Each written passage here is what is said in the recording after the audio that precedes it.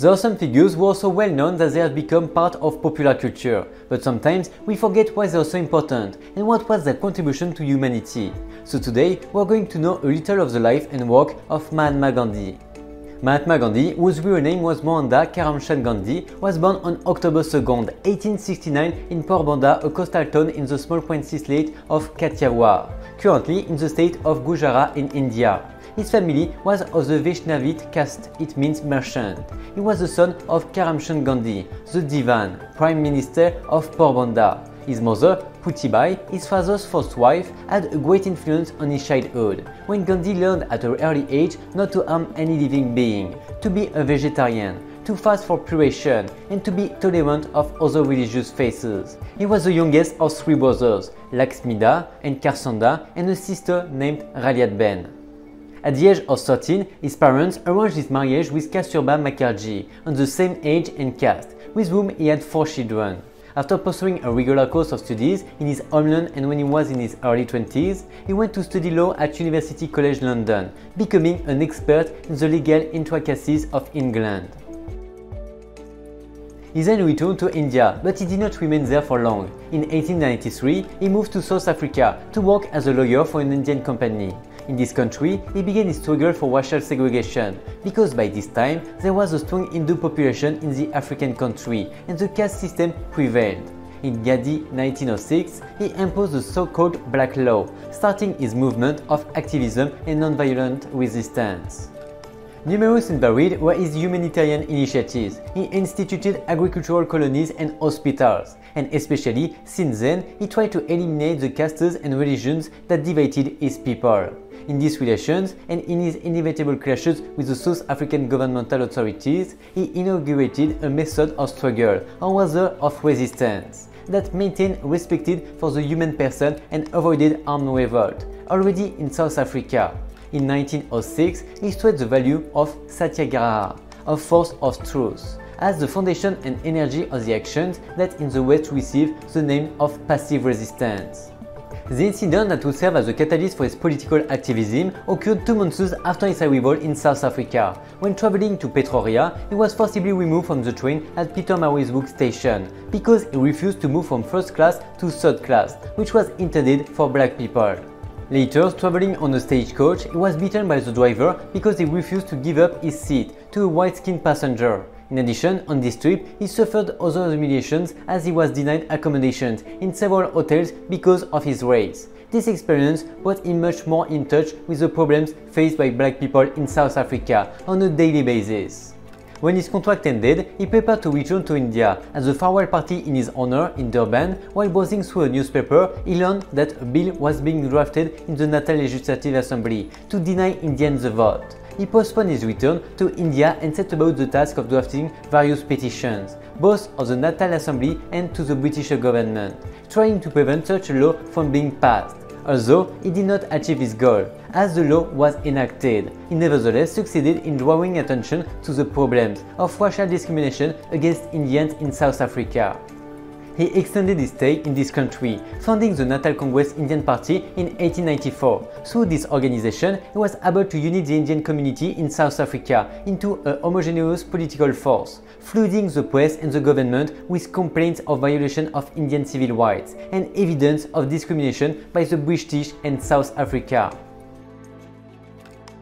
We cannot fully understand Gandhi's work without first understanding the situation in India at the beginning of the 20th century. India was a colony under the rule of the British Empire, and Indians were second-class citizens in their own country.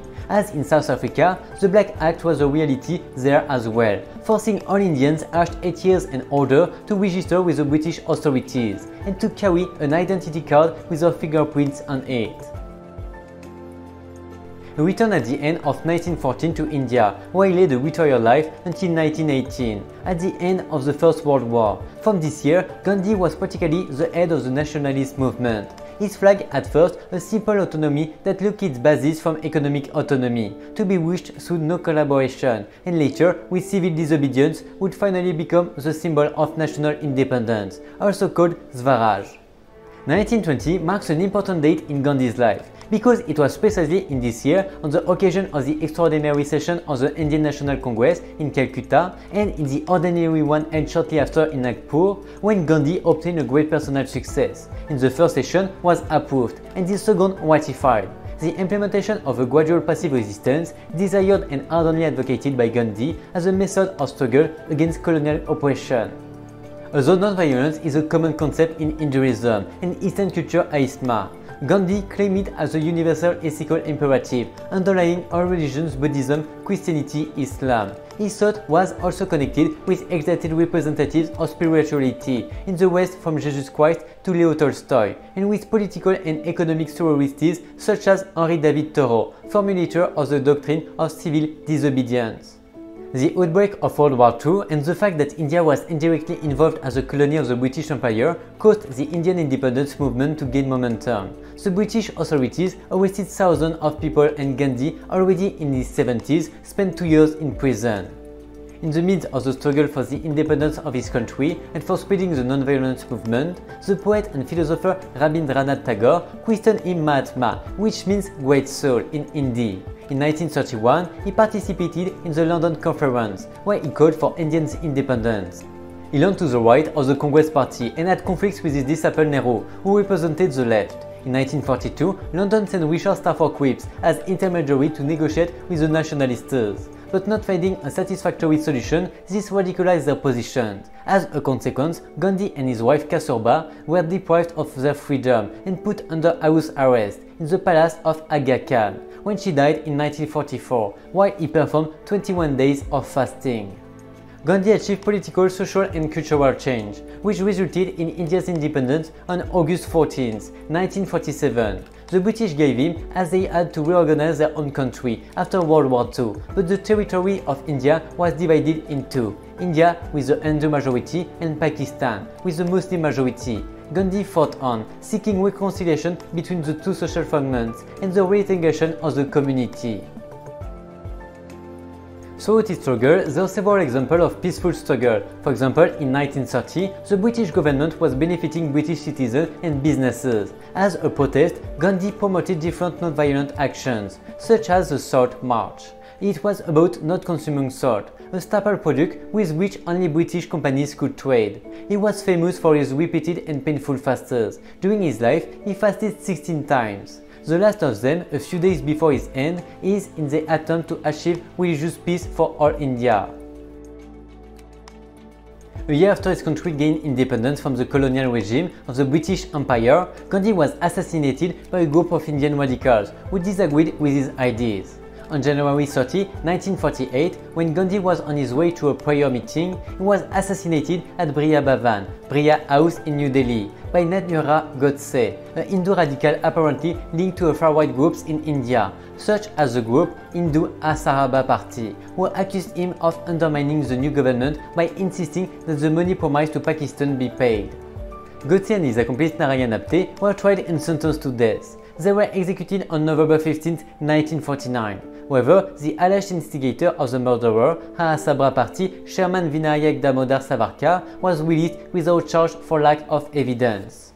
A proof of Gandhi's struggle in his search for God in his last words before he died, Hey Rama. This is interpreted as a sign of his spirituality as well as his idealism in seeking peace in his country. These words are written on the monument erected in his honor in New Delhi. Although Gandhi did not work in any public office, he was one of the most relevant characters of the Hindu independence movement, with respect to the colonialist regime of the British Empire. In addition, he became one of the most influential people in the 20th century, because along with Nelson Mandela and Martin Luther King, he became a world reference for non-violent civil movements, especially for movements that hoped to achieve open political rights and changes in the social, political and economic spheres. After almost 60 years of peaceful struggle, he managed to see his country gain independence from one of the major European powers without firing a single bullet. But beyond achieving political independence, Gandhi diffused numerous conflicts, advocated peaceful coexistence between Hindus and Muslims, and managed to reduce discrimination between castes, improving the living conditions of the most disadvantaged. Thanks for watching this video and follow me every day on my reels.